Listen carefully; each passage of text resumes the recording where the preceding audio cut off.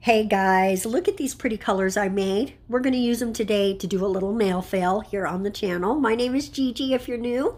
And yeah, I tried something, didn't really work out. I don't have anything else for you guys, so I thought you would enjoy watching me fail on the road to success. Because as I tell you that I've totally failed at this project, I'm not upset about it. I'm not mad at myself. I'm not down about it. It's just a learning curve, right? When you're trying to figure something out, there's bound to be failure, and you cannot let that discourage you or upset you. And it's okay to share it. So that's what we're doing today. I'm sharing one of my fails with you guys. I probably wouldn't have, except I worked so long on trying to figure out this set and there's not even other nails to go with it. It's just this one. But I worked so hard at trying to make this flower, and I did it like 3 different times, and I don't have anything else for you. So nail fail today it is, right? Not going to be upset about it. I'm just using it as a springboard to try again. And there is a point in this flower. I think if I had stopped and done something different, and we'll get there, I think it would have been okay. That, if you could hear that, that's my grandson, and he sounds to me like he's having himself a little moment.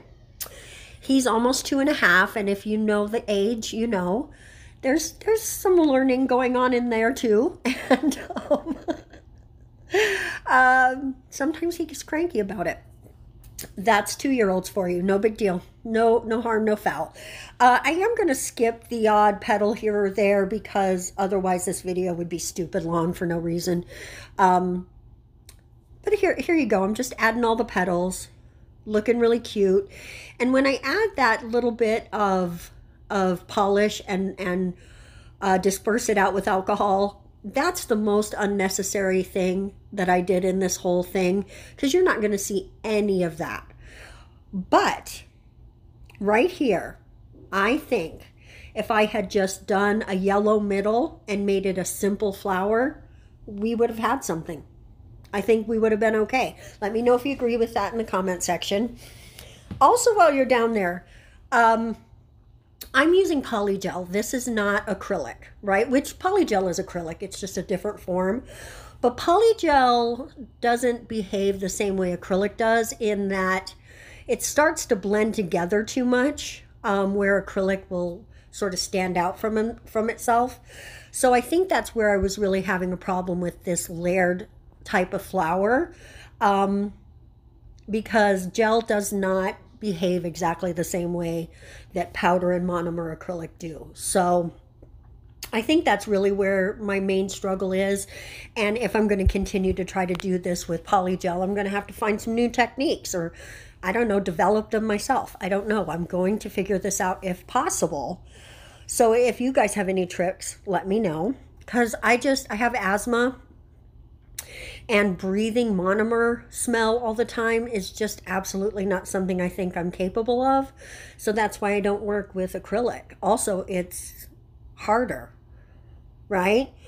There's no wiggle room with acrylic. When it's dry, it's done.